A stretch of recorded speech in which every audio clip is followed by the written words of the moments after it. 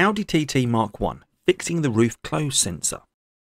Hi all, and welcome back to the channel, where this evening's task is actually a request that came in via the comments just a couple of weeks ago. And that request came in from Tom at Tacoma S. So thanks for sending that in, Tom.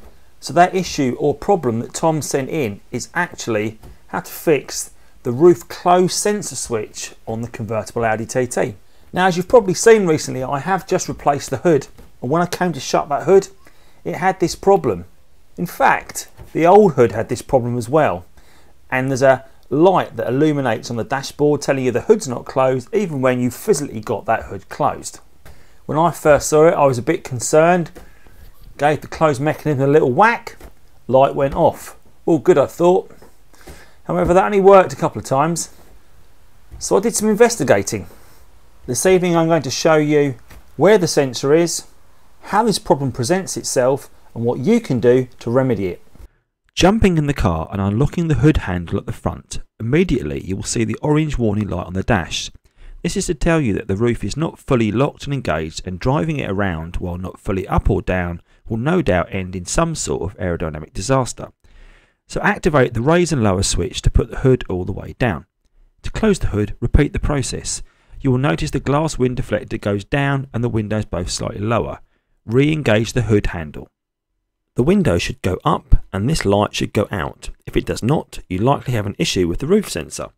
So when you call for the roof to close and you turn that handle and the light goes out, what's actually happening? First of all, when you turn that handle, there's a hook on either side of the roof that engages at the top of the windscreen here. If I turn the handle, you can see those hooks are moving.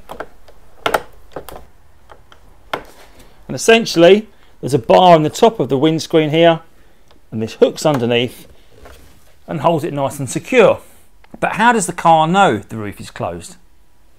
Well, over here, on the passenger side of a UK car, or the driver's side on a continental or American car, there is a small switch. The way the sensor knows that the roof is firmly closed is when the hook has engaged under the metal bar.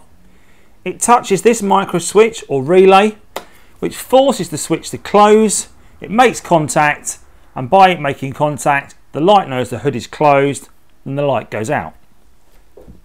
However, what happens, this micro switch over time it bends, so it no longer makes contact when you engage the hood. Because no contact is made by the micro switch, the light stays on. There are potentially three options here to fix the micro switch. One, you could buy a new micro switch.